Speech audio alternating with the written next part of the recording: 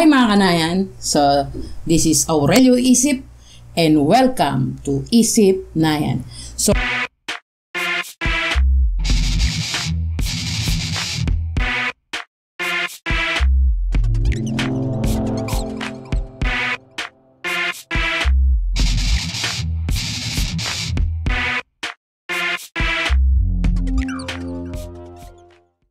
our topic for today is all about the order of operations, no? O ito yung tinatawag nating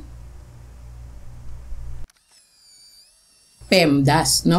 Yung PEMDAS, no, stands for the P for parenthesis, E for the exponent, M for the multiplication, D for division, AS is addition and subtraction. So, una mo nating tatalakayin is what is the order of operations. So ito yung order nila. Dapat ipapriority nyo mula left to right, no? From left to right. Pero meron diyang sa order of operation, no? Meron diyang dapat na sundin, no, na method para hindi kayo talaga nagkakamali pag may order of operation na. So okay, so let's start, no? Punta muna tayo sa multiplication and division. Ito yung dito mas lagi nalilito no? Sa multiplication and division. Kapag meron ba tayong example, no? 15 divided by 3 times 5. So, 15, ulitin ko lang, no? Divided by 3 times 5. So, alin ang uunahin natin dyan, no? Kasi nakalagay dito, PEMDAS, no? Parenthesis, exponent, multiplication, division, addition, and subtraction. So, alin ba ang tama pag sinagutan natin yan, no? So, 15. So, uunahin muna natin yung multiplication, no? Kasi ito yung nakalagay, no? Multiplication. So, 3 times 5 is 15. Then, divide. So, 15 divide 15 is equivalent to 1, no? Kung uunahin natin yung kung itong multiplication, unahin naman natin yung division, no? 15 divide 3 is 5 times 5. So, equals yan sa 25. So, versus, no? So, alin ba talaga yung tama? Sino ba talagang tama? Is it 1 or the number, the answer is, final answer is 25. So, sino ba talaga yung tama? No? So, ang tama dyan is the 25. No? Hindi porket na nauna yung multiplication dito, ay multiplication na ang uunahin nyo. No? So, or yan no? Multiplication or division. From left to right, kung sino mauna, yun yung una mong kukumputin. No? Kung nauna yung division, i-compute mo na yung division. Kung nauna yung multiplication, from left to right, i-compute mo na yung multiplication. So, ito yung tama dyan, no? Nagets? So, tingnan natin sa naman addition and subtraction. So, sa addition and subtraction, example, no? 4 plus 9 minus 3. Ulitin natin. 4 plus 9 minus 3.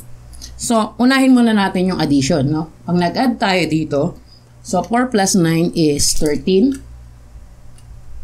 minus 3. So, equivalent yan sa 10, no? Dito naman, 4 plus 9 is, minus muna. So, 4 plus 6. So, 4 plus 6 is equivalent to 10. So, parehas lang. So, ibig sabihin, no, in addition and subtraction, kahit sino uunahin nyo. No? Kahit kung mauna yung plus or minus, or maunahin nyo yung minus, susunod nyo yung plus, kahit ano doon, no? Basta, tandaan nyo, no, sa multiplication and division, kung ano ang mauna from left to right. Kung nauna si multiplication, unahin si multiplication. Kung nauna si division, no, unahin mo yung division from left to right. Yun lang. Okay, let's have another example. Okay, no? So, tatandaan nyo, no? It's a manner of prioritization, no? So, ang pa-priority natin from left to right. Kung unahin natin yung parenthesis muna, then exponent. Tapos sa multiplication and division, no? Either sino sa kanila ang mauna, no? Then addition and subtraction, kahit sino ang mauna sa kanila. Basta parenthesis, exponent, multiplication, division, addition and subtraction. So let's have an example na. So example number 1. So in example number 1, no? So 7 plus 6 times 4. So 7 plus 6 times 4, no? So yan ay 13 times 4 is equivalent to 52. Tama ba? No? So yan ay mali. O naman, naniwala ka kagad sa akin, no? So wrong yan. Bakit? Kasi ang ginawa ko rito, no? Nag-plus muna kagad ako. Pinalas ko yung 7 plus 6, which is wrong, no? So double sa order of operation, no? Kailangan mauna muna is either multiplication, division bago ka pumunta sa addition and subtraction. So ang tamang solution dyan ay 7 plus multiply mo muna yung 6 and 4, which is 24 is equivalent to 31. Nakuha ba? No? So, kung nakuha to, paki-like naman yung video na to. So, let's go to example number 2. So, in example number 2, no? So, 48 divided by 6 times 2 plus 7. So, uunahin natin, no? From left to right. Yan ang sinasabi ko sa inyo. Nauna yung division. So, magdi-divide muna kayo. No? Hindi ibig sabihin na multiplication, i-multiply mo kagad to. Hindi. Mali yun, no? So, from left to right, division muna. Mag-divide ka, no? 48 divided 6 is 8. Then, times 2 plus 7. So, saka mo, i-multiply yung 8 times 2, which is the 16, no? Plus 7 is equivalent to 23. Nagets niyo ba? Okay. Next, number 3. So, in example number 3, no? So, that is 3 times 12 divided by 4 minus 9. So, multiply from left to right, multiply muna tayo, which is 36 divided by 4 minus 9. So, yan ay magiging, divide nyo muna, 36 divide 4. So, division mo muna mauna. So, 36 divide 4 is 9 minus 9. So, equivalent yan sa 0. Okay, no? So, punta tayo sa example number 4. So, example number 4, 2 raised to 3 minus 5. So, ngayon, meron na tayong exponent, no? So, exponent, yan yung maliit na number na nasa taas. So, ang ibig sabihin ng 2 raised to 3 is you multiplied the 2, to itself 3 times, no? So, yan ay magiging 2 times 2 times 2, no? Minus 5. So, 2 times 2 times 2 is equivalent to 8 minus 5. So, yan ay 3. So, number 5. Sa number 5,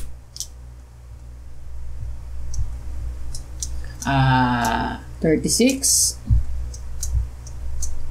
divided by 3 squared o 3 raised to 2. So, ganyan nga din, no? Huwag ka muna magdi-divide. So, exponent muna. So, ang exponent natin is squared. So, magiging 36. Madali lang, no? Divide 9. So, 36 divide 9 is equivalent to 4. So, dali lang kadali. Dali lang. Mamaya may mga parenthesis na. No? Number 6. So, example number 6, that is 3 times 2 raised to 4 minus 10. So, ang gagawin natin dyan, no? Multiply ito. So, unahin muna natin yung exponent. No? So, 2 raised to 4. So, ibig sabihin, yung multiply to itself ng 4 na beses. So, 2 times 2 times 2 times 2. No? 2 times 2 times 4 na beses. No? So, yan ay merong 16. 3 times 16 minus 10. So, ano ba yung 3 times 16? 3 times 16 is 48 minus 10 is equivalent to 38. No? So, ayan yung sagot. No? So, napakadali lang. Basta kung alam mo yung order ng operations.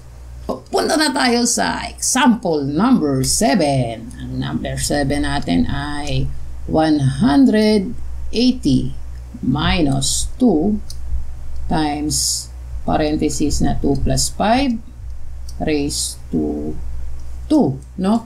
So, PEMDAS, uunahin muna natin yung P, which is the parenthesis. So, ang unahin mo rito yung may mga parenthesis or bracket. No?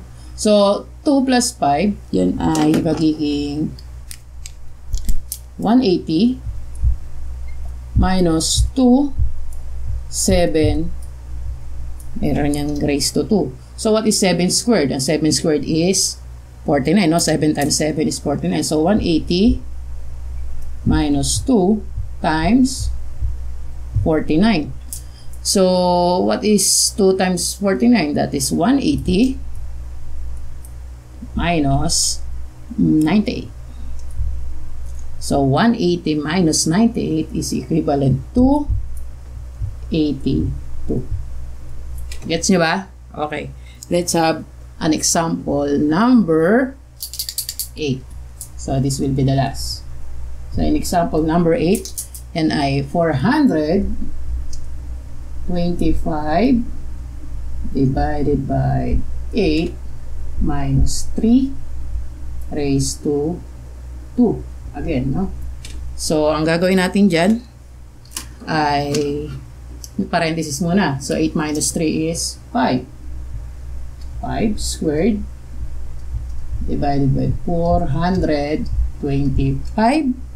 Then, 425 divide 5 squared is equivalent to 25. So, 425 is equivalent to 425 divided 25 is equivalent to 17.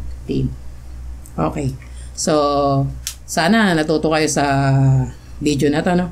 So, don't forget to like, share natin sa iba, baka may mga taong nangangailangan ng ganitong kaalaman. And then, don't forget to subscribe. So, salamat, no? So, good luck, soldier!